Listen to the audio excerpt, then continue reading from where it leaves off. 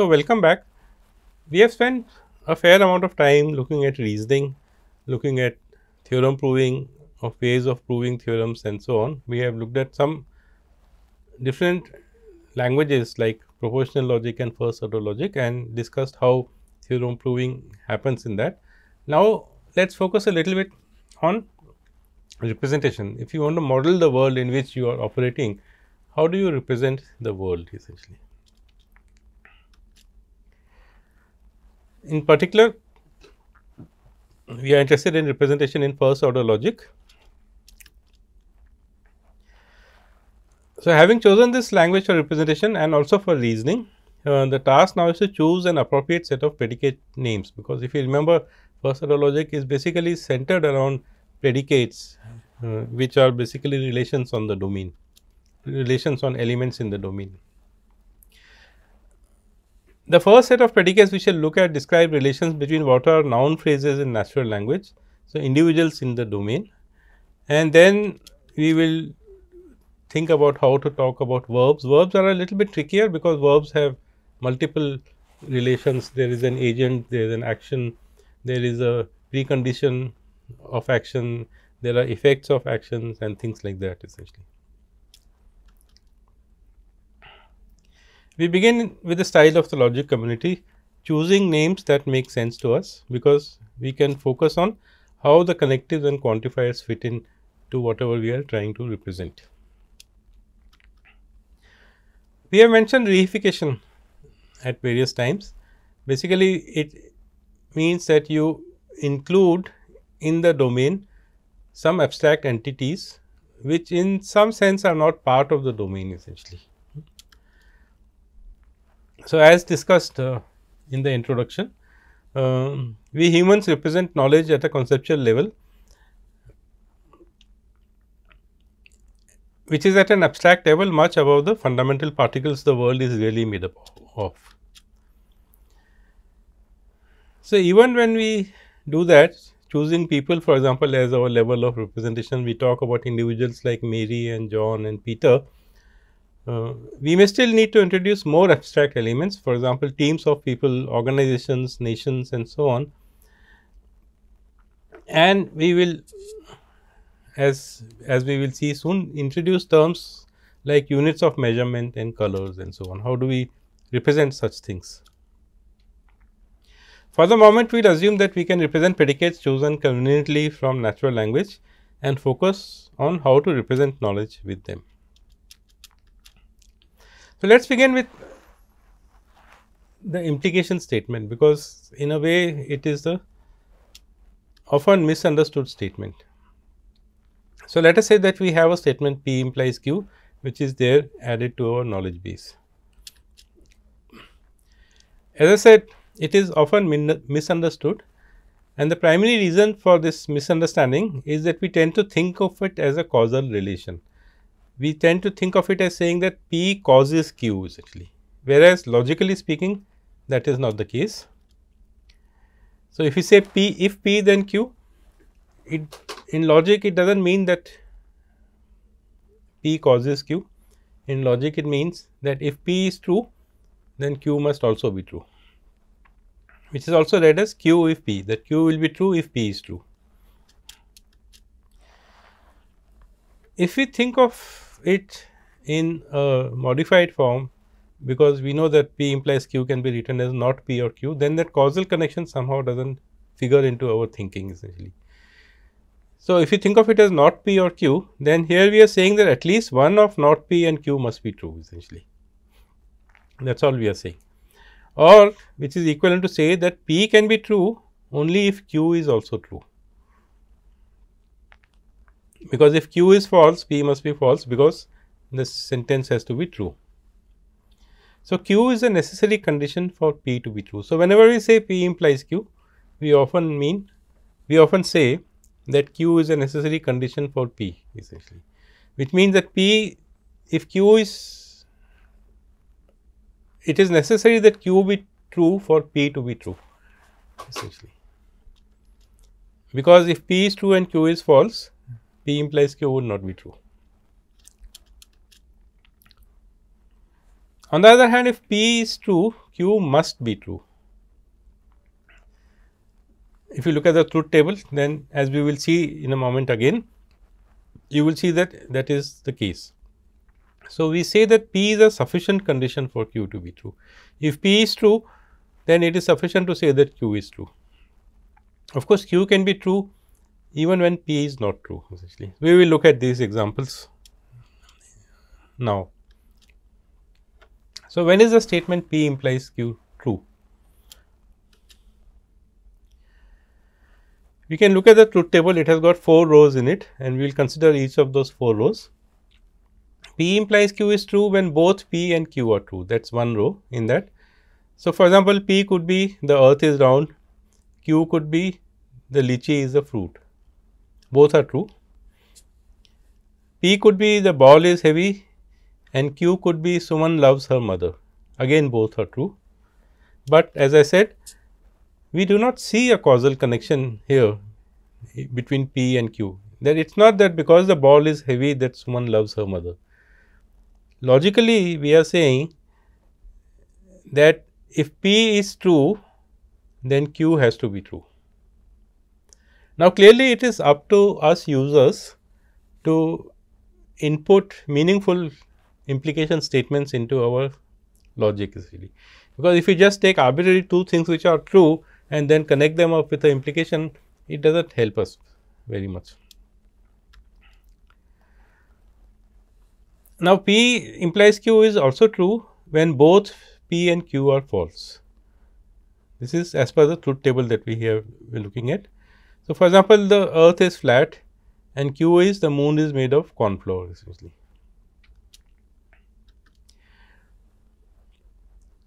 Now, if we know q to be false, we can use P implies q to infer that P also must be false, and we do that when we use the rule of modus tollens, essentially, which says that given P implies q and given not q, you can infer not P, essentially. It is also used in the proof by contradiction, as we have seen, essentially. Another case when P implies q is true is when P is false and q is true. For example, the earth is flat and 7 is bigger than 6.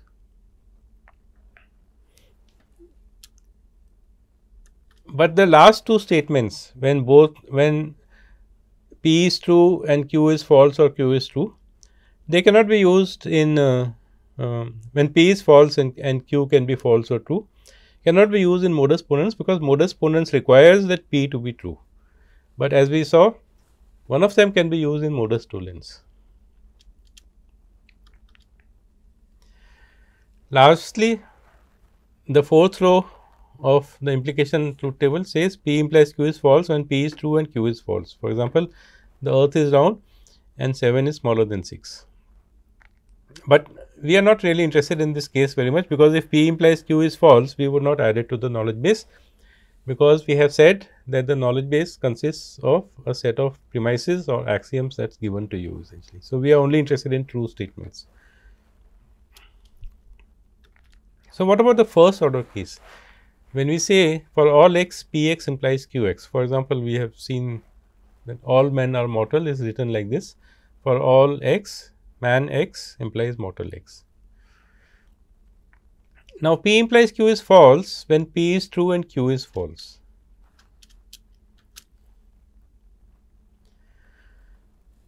The FOL version, which is for all x, P x implies q x, can be seen as a conjunct over the entire knowledge base. So, it is just a short form for saying P of A1 implies q of A1 and P of A2 implies q of A2, and so on up to the last element AN, essentially. So, it would help sometimes to think of it as a big conjunct. Now, we cannot afford to have for all x, P x implies q x in a knowledge base, and also have an instance A where P of A is true and not q of A is also true, which means q of A is false. Even for one element, if there is such an instance, then our knowledge base will become inconsistent. So, here is the example. The first statement is equivalent to saying for all x, bird x implies flies x, and in resolution we would see that we can derive the null clause, which means that the original set of clauses, which are those three clauses that we have drawn there, is unsatisfiable or inconsistent. And we have also seen that we do not like inconsistent knowledge bases, because you can derive anything from as a contradiction. But this is useful knowledge to have, to know that birds fly essentially. We use this knowledge all the time. It is just that we can't make it like a universal statement that for all x, bird x implies fly x, because there may be some bird which cannot fly essentially. We will investigate how to incorporate such useful generalizations that birds fly later in the course essentially. So, generalizations are different from universal statement. Universal statements say that for every x this must be true. Generalization says that in general it is true. So, you allow for exceptions.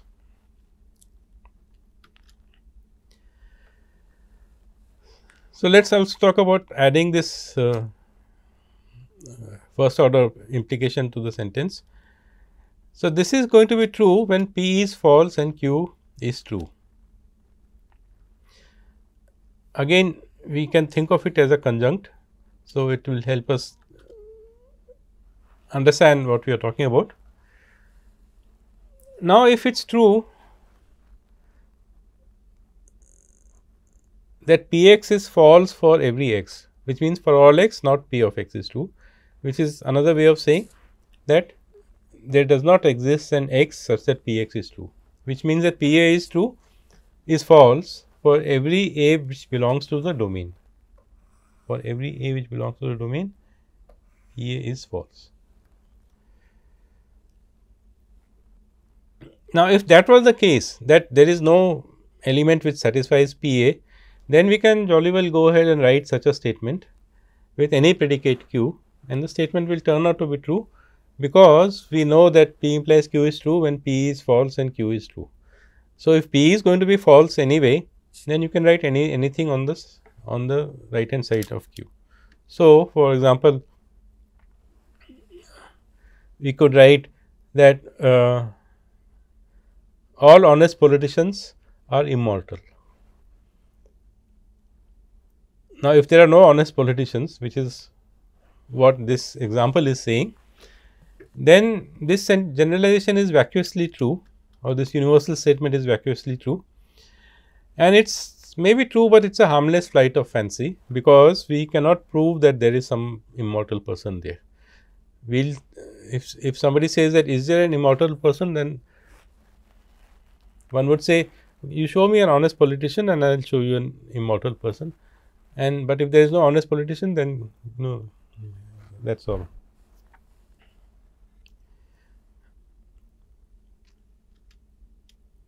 So, that is another case of this thing. Now,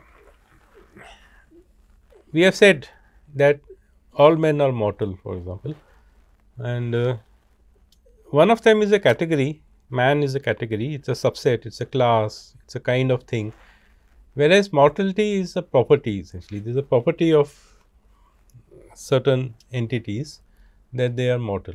I mean, we have a slight distinction between categories and properties, but in first order logic we treat them as the same.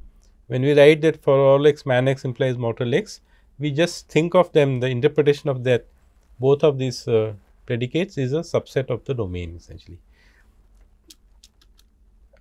So, we have seen this example earlier. Man is a category, mortal is a property, but we treat it like a category. So, it's as if that we are thinking of a class of all mortal entities essentially, whereas we would like to conceptually think of it as a property of men and dogs and cats and so on essentially. The subset relation is captured by the implication. So, when you say for all x, man x implies mortal x, then the interpretation of that is that the image of man under the interpretation is a subset of the image of mortal under the interpretation.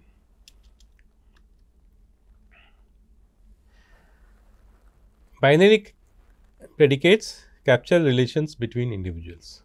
So, this is about unary predicates.